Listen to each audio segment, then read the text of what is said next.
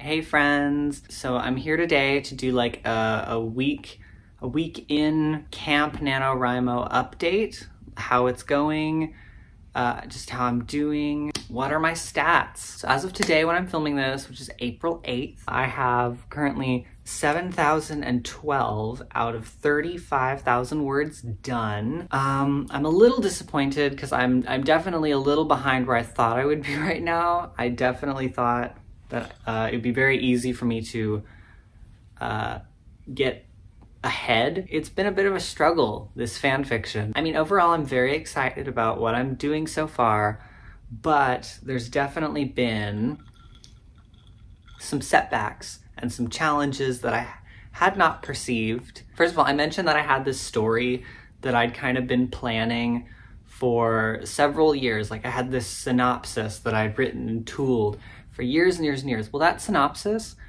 I always kind of thought of as being my idea for a Robin movie, like a standalone movie. Also, sorry, I've got like this mad scientist haircut. Should I just embrace it? Should I just poof it out even more? God, I need a touch up. Where was I? Oh yeah, the challenges. So yeah, I pictured that story as being like a movie.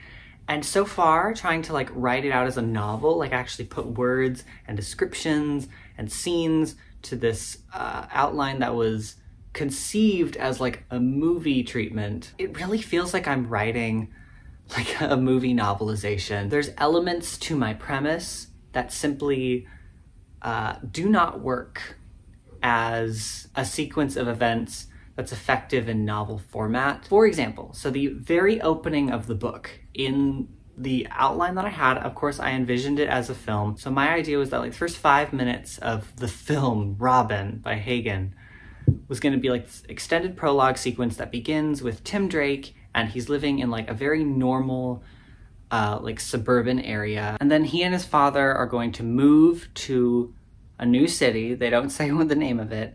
And we see this sequence where Tim and his father are in their car, they're driving to their new home, and there'd be this sequence of events where they're on like a normal crowded highway, and then suddenly they turn off onto this exit that's very kind of empty and decrepit, and then they go through like a wooded area and then onto another highway, but that other highway is like on a weird desert plain and there's no other cars on the road, and Tim falls asleep, and when Tim wakes up they have already arrived in Gotham. And Gotham, in contrast to like his normal suburban neighborhood that looks like any neighborhood that you could see outside your window right now, is like this Bo Welch, Tim Burton style. Like it might as well be the land of Oz for how kind of otherworldly Gotham City is in my mind, because that's the version of Gotham that I like, the sort of weird looking Gothic city. And then there would be like an opening credit sequence where we see like a montage of locations in Tim's neighborhood, you know, broken down signs,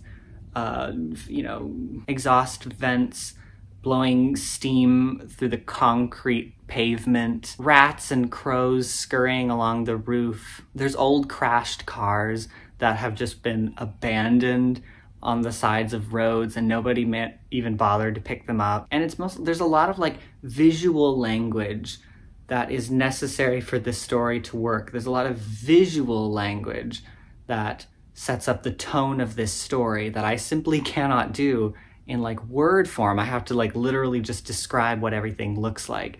And when you have to describe it, it sounds a little silly. It's very strange. And also like I have this tendency so far where I go on like 4-paragraph tangents on just like how bizarre and like wonderlandy this neighborhood looks, and because I have such specific ideas of what everything looks like. But I think it's coming across as more silly than dramatic, as it would if I were making a movie. So that's a problem. By the way, I bought a little Tim Drake. I love that because this is from the new Batman Adventures. This is definitively Tim Drake. It's not just another Robin wearing his suit, which happens a lot. Tim Drake was the first Robin to like wear pants. Retroactively, most artists go back and give the other Robins Tim's outfit. Like if you see like Dick Grayson in Teen Titans, like he's wearing Tim Drake's outfit, and it kind of sucks that like this outfit it's Tim's Robin outfit is just like, well, now everybody has it. Another problem is I'm constantly worried about what my friend who I'm sort of writing this for is going to think of it. When I first started writing, okay, hold on. story time. So last November, I participated in regular NaNoWriMo and I failed. I only wrote like 15,000 words of a novel, so big fail. But the way that that manuscript ended up coming out is I wrote several sequences of events, several scenes, and then in between where there was like a gap in the story that I hadn't written, I'd put parentheses and I'd make like an eloquent description of events, a description of all the stuff that had happened. I actually sent this to the same friend, Alex, just to see like what his general thoughts are on it. He didn't like it. I kind of assumed that's what I was probably gonna have to do with this, because this is like, you know, a novel-length project, and I probably wouldn't get it done. So my premise was I was going to write like the first 5 chapters, and then like the middle 5 chapters, and then like the last 5 chapters. And in between those, I'd put like a very eloquent, dramatic description of what happens. It's come to my attention that that's not nearly enough to encompass most, and not even some, of the story. Like realistically, this would probably be like a 30-chapter novel, but I like the first 5 chapters just ain't gonna do it. Like the majority of the story would end up being in those synopsis brackets, and I'm not gonna send this to my friend if all I'm showing him is like a synopsis of events, and I don't think that's possible. I kind of have to change my game plan. So my current game plan is I'm just trying to really streamline this story. So right now it's kind of reading like a junior novelization of a movie, you know, where it might end up being like 150 pages. And I've already got like a lot of subplots that I've just cut out. There's a whole subplot where Stephanie Brown, like there's a whole subplot where Tim meets Stephanie's other friends. Like there's a whole mess of like 5 other characters. And like Tim meets them and learns about them, and then they die tragically. And there's fallout for that in his and Stephanie's lives. I've just cut it out. Like I'm not using it. Like it's just gone.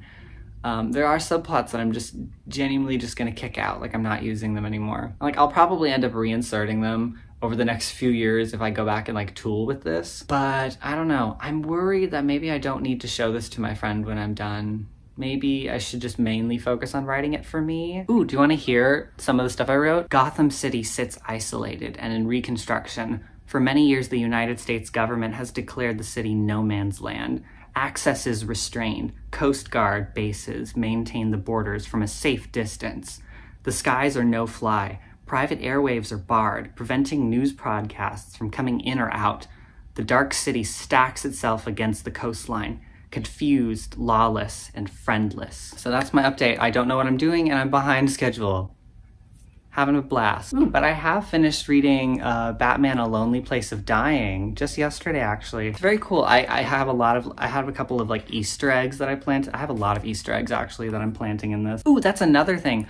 I've come to realize that like Tim Drake, who's my Robin, his main characterization, and this is even here, his main characterization is that he has incredible intelligence and he's not that good of a fighter. Heck, I used to fantasize what it would be like to be Robin. I study hard. I get mostly A's. I work out. I'm no circus acrobat, but I'm pretty good, I guess. Even all of his like big action moments in here are mostly just him outsmarting criminals. He doesn't really beat anybody up. Like he's able to like see a threat coming before it gets to him and he's able to get out of the way in time. Like there's not a lot of him punching people. The majority of this is that he's just like such a Batman fanboy and is able to almost effortlessly investigate the Bat family, take really up close and personal pictures of Batman, the Teen Titans, Nightwing. He's able to somewhat piece together this like fraud conspiracy at a circus after just like staying there for 2 hours. Like his main attribute is that he's just smart. I know somewhere there's a quote from Ra's al Ghul where he describes Tim Drake as being an even better detective than Batman. And like Batman is the world's greatest detective. So what does that tell you? But it has come to my attention that it's really hard to just write a character who's smart. I don't know, we'll have to see. I